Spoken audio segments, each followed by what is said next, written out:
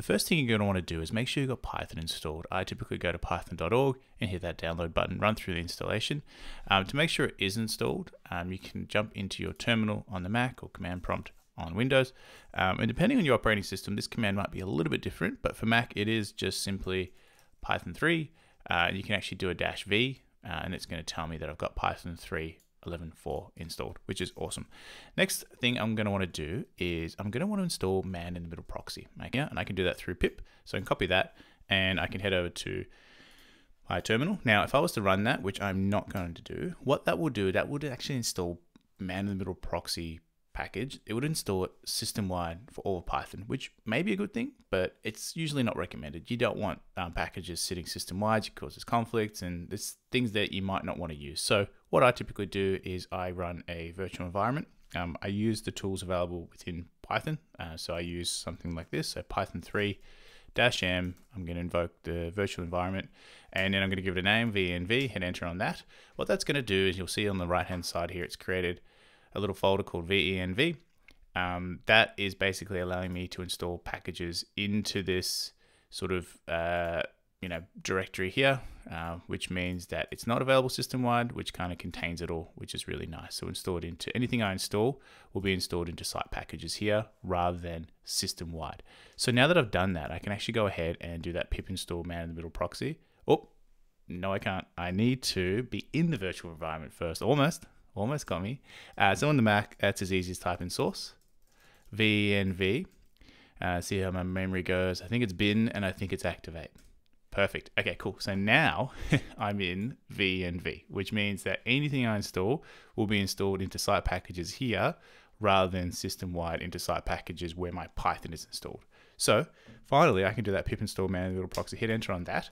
That's going to go ahead and download all of that. And then it's going to update my site packages to include MITMProxy. You can see that happening here on the right. A whole bunch of other packages that it relies on are being installed here as well. And that's just one of the other reasons why you never want to have this installed system-wide. There's a high chance that you will encounter conflicts between different packages and modules, versions, and all that good stuff. So this just self-contains it here.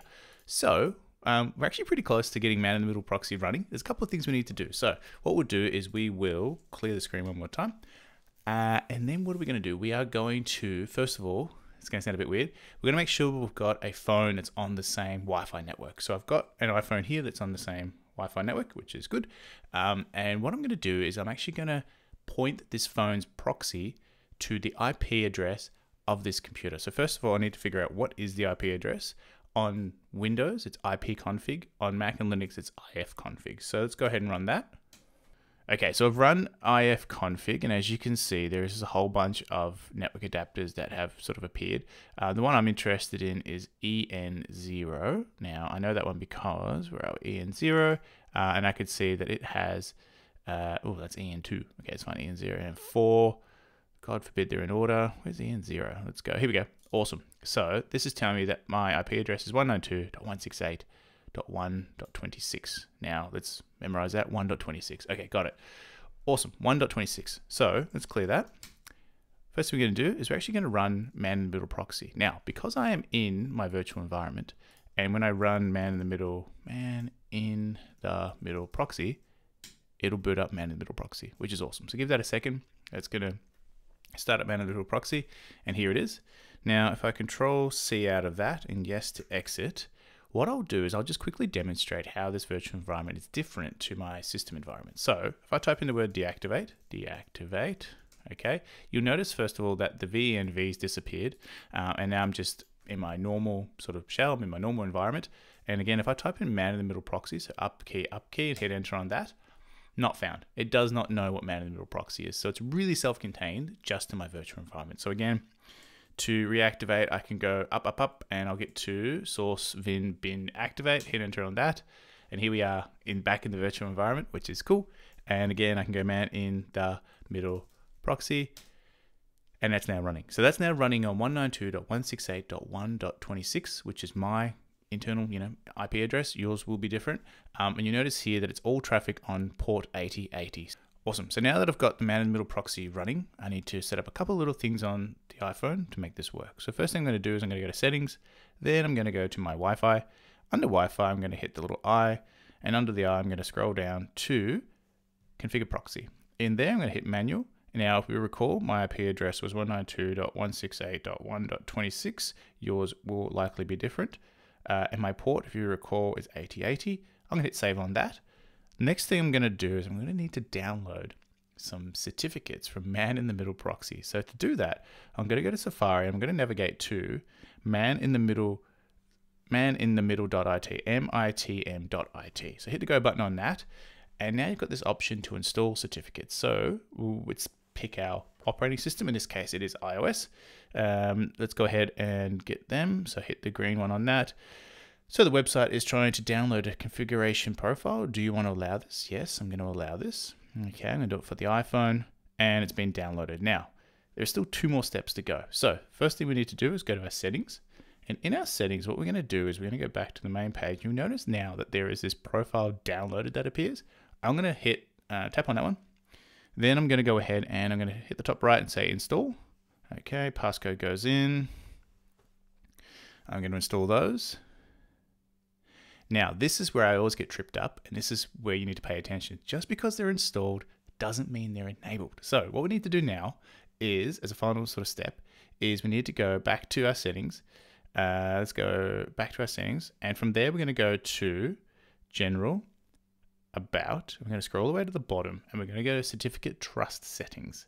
In there, we are going to hit this slider that says Enable MITMProxy. And it's giving us a little warning because it's like, hey, do you know what you're doing? Because if somebody's just sent this to you to set it up, they technically could see all the traffic going through this phone. So obviously we're setting up ourselves, so we trust ourselves. So we're going to hit continue on that. Once that's done, we are now ready to play around with MITMProxy. So back to the terminal just quickly. What I'm going to do is I'm going to hit, where are we? I'm going to hit Z to clear it. And then on the phone, I'm going to load up booking.com, which is the app. And straight away, you can see just the amount of traffic that's coming through on booking.com. So I can sort of scroll through, and there's just a ton of different API calls that are occurring. And I can actually have a look at some of those. So let's go ahead and make ourselves a bit more space. Now we'll bring that one a bit bigger. And we might clear that one more time.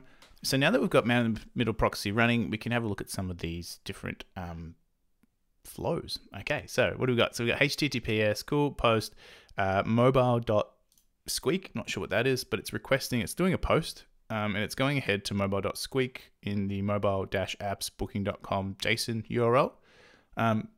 It took almost an entire second to do something. So let's have a look at the request. It's got all the sort of details here. If I scroll down, we can actually have a look at the request payload and its response. So the response here just says okay, but what's in the request payload is quite incredible. So it's got a whole bunch of information about me. So it's got my device ID, what version I'm running, an affiliate ID, network type. So it's telling itself, hey, you're on Wi-Fi. Don't know why that's important. Maybe it is. Device sending time, that could be useful for figuring out time zones and that sort of stuff. Which is not really a location, but it can definitely pinpoint me down to a time zone. Bit more about the app. Now, obviously, a lot of this stuff is used for sort of debugging and crash reports, but sometimes it's used for, when you see things like affiliate ID, it's probably used for advertising or, that type of thing. Screen type, don't know. Oh, yeah, okay, what screen I'm on maybe. Feed ID, page order, whole bunch of information. And we've got here some of the images, some of the timestamps. So nothing too crazy as far as I could tell. AI content discovery app did become active. That's weird.